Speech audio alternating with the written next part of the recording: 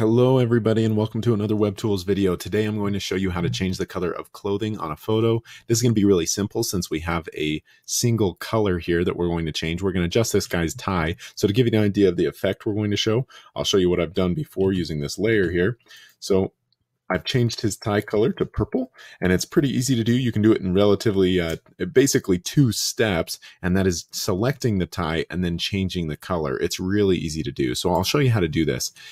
If I zoom in here on his tie, we'll go through the selection process, which is the first part of this. So I'm going to come right over here to my magic wand tool, click on that, and you want to pay attention to the tolerance up here. Essentially, the tolerance tells you how much of a, or how much leeway do you want to give this wand tool. Because when I come in here and I select something with my magic wand tool, it's going to select the pixel that I clicked on, as well as pixels surrounding it that are similar in color. So my tolerance level, if I set it really high, like if I set this to 20 and I select the same area or around the same area, notice it selects much more because my tolerance was higher. So I'm going to start out with the wand tool, but as I do some of my selections right up in here by this guy's beard, because I don't want to color his beard at the same time as coloring the tie, I'm going to have to adjust that tolerance. So I'll go ahead and zoom in here.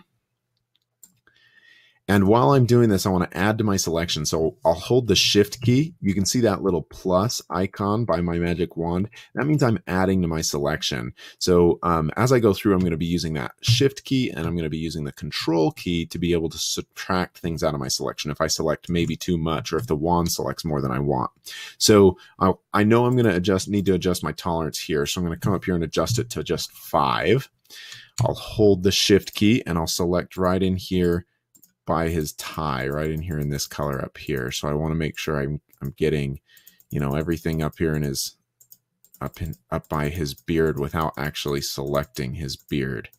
And I'm just holding that shift key.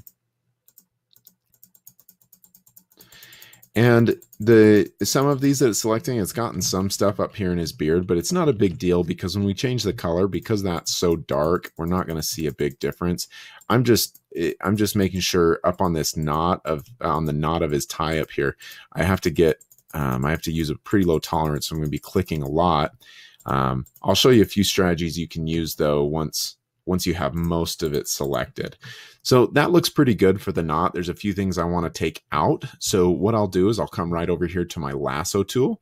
I'll select that, and I'm just going to use the freehand lasso. I'll hold control, and that's going to remove things from my selection. So I want to remove this little part right here that isn't actually part of the tie. So if I hold control and I just draw a little loop around that part right there, it'll take that out. So perfect. And then to select, because there's a lot of things in my selection here, like these little bits and pieces that aren't selected. And I need to make sure those are selected if I want my tie to look authentic when I change the color. So I'm going to come up, I'm going to have my lasso tool selected, which I already have. I'm going to hold shift, get that little plus sign, and then we just draw a line around the inside here to collect all of those little tiny specks that were missed by the wand tool. So, it's a pretty easy way to add to your selection, and it helps you get everything selected. I'm going to kind of ride this edge here a little bit.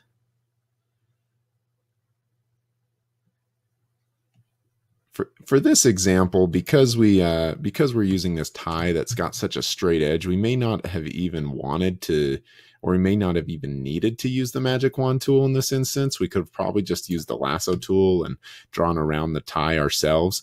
But I wanted to show you how to use this lasso tool, or excuse me, the wand tool in conjunction with the lasso tool, because it makes a big difference when you're selecting things. So I grabbed some of the shadow there. I think this knot looks pretty good as far as everything I have selected. Now I need to make sure I have everything on the tie selected down here below. So I'm going to zoom out. And for this part, I can probably use my wand tool just because of the stark contrast between the white shirt and the tie. So I can grab this wand tool, change my tolerance probably up to 15, hold the shift key, and just click. Oop, that was too high. You can see it selected stuff clear over here in the jacket. So obviously that my tolerance is set too high. I need to adjust it to maybe, we'll just go 10 and see where that takes us. Perfect. Okay, so I'm getting mostly everything in there. We probably don't want to grab that shadow, but it grabbed a little bit of the belt. We'll take that out later. So it looks like we had pretty much everything that we want. I'll just grab the rest with the lasso tool real quick. So I'll hold shift again to make sure I'm grabbing that. And if you're wanting to get really close to the edge, you'll probably want to zoom in. In this case, I think my magic wand tool did a pretty good job, so I don't need to worry about it too much. But you can just lasso in these last little bits. Make sure you have every little piece, because it'll look really strange if you have one little dot or a couple little pixels of red that didn't change when you wanted to change that color.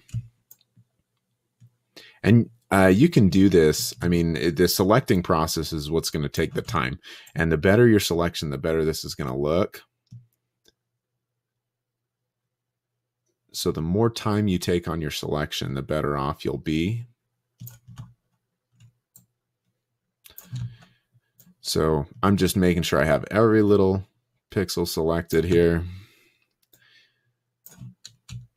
And then I'll probably take that little bit out of the belt there that I don't want, and then I should be good to go. All right, so I hold control again to take this part out right here. All right, cool. I like it. Whoops. Let's go back this way. So now if I zoom out all the way, you can see I have pretty much all the tie selected. I might have some of his beard up there, but we'll be okay because it's dark and we won't see a color change there. So now what I want to do is I'm going to create a new layer. Okay. So I think I duplicated it. We want to duplicate this layer, this main layer. All right. So I have this layer selected now, my background copy. And then I want to come right up here to this adjustment right here. And then I'm going to go to hue and saturation. And what it's going to do is just change the hue or the saturation of only my selection.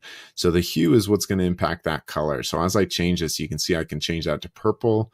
I can come down here and change it to blue. Okay, there's a little bit of green in there. I can come out the opposite way, get another shade of green there. Okay, so you can see I can just change my hue to whatever color I want, really. And then I can hit OK. And I only did that on that one layer, so if I turn off that layer, you can see I have my original. But it looks pretty good, I'd say. If I deselect everything, it didn't really impact his beard or anything. It looks fairly natural, and we were able to change the color of his tie there. Hi, thanks for watching another WebTools video and supporting our channel. After the video, if you still have a question about something we talked about, be sure to leave a comment or hit us up on our channel. And of course, if you're interested in learning how you can use your browser to its full potential, don't forget to subscribe below.